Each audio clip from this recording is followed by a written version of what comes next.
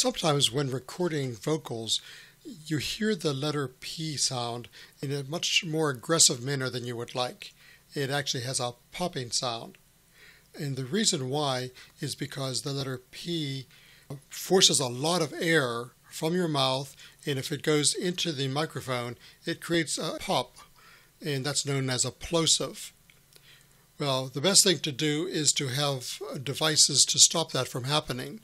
For example, there are pop filters, and I'm actually using one here. But suppose you already have the vocal made and it already has those plosives and you want to minimize it. Well, there are tricks to handle that. Let me show you how. First here, I'll create an audio track. I'll call it P vocal. There we go. And now I'm going to remove the pop filter from my microphone and say a sentence as I record. Perry played with pills. Okay. Pop filter back on. To keep that minimize a little bit here. And let's hear this again. What do we have? Perry played with pills. Very good. Okay, now if you look at the audio file, you'll see somewhat of a pattern that's occurring. It's called an S pattern. It's a very sharp going up and down again. You see it here not as sharply, and for the third time you'll see it again. Well, that's what we want to minimize. Now to do that, what I will do is I'm going to break these up into separate events, and then we're going to use the fade in feature. So I will right click, choose the scissors. But first, before I do that, let's make a copy of this so we can compare it to the original. Go over here, we'll duplicate the track, and I'll mute the original one, and I will play with this one. Okay, back to where I was. Choose the scissors, make sure you're set for snap being off, and I'll go right before where the plosive starts. Click that, do it again, and do it the third time. There we go.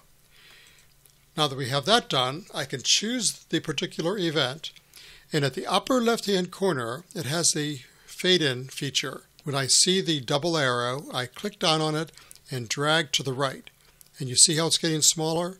And I want to go far enough to the right that it really doesn't interfere with the waveform to the right. There it's starting to there. It will stop right there. And I'll do the same thing on the next one. About here. Right there. Okay, and final time.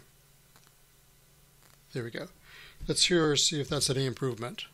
Perry played with pills. Much better. To remind you, here's what it sounded like originally. Perry played with pills. Okay.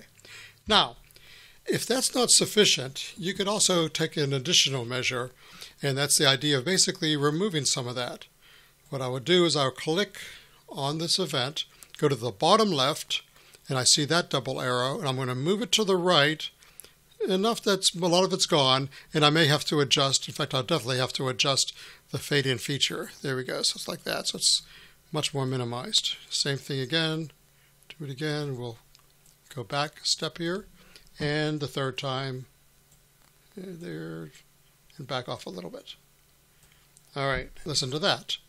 Whoops, solo the correct one. Okay, here we go. Harry played with pills. Much, much better. Finally, what we've done now is create a gap, and sometimes that could have an effect with the background hum, noise, or whatever that you had being missing. It may sound a little off. Well, what you could do in certain situations is you could copy just a little of the blank part beforehand, like say this.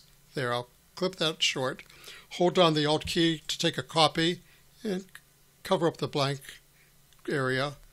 And I'll do it again. I'll move over to here, and hold down the Alt key and do it a third time.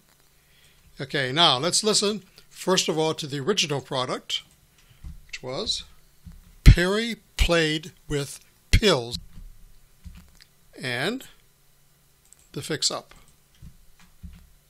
Perry played with pills, and that's it. Check out my new course. It's called Cubase Overview, what it is, what it does, and what version to use.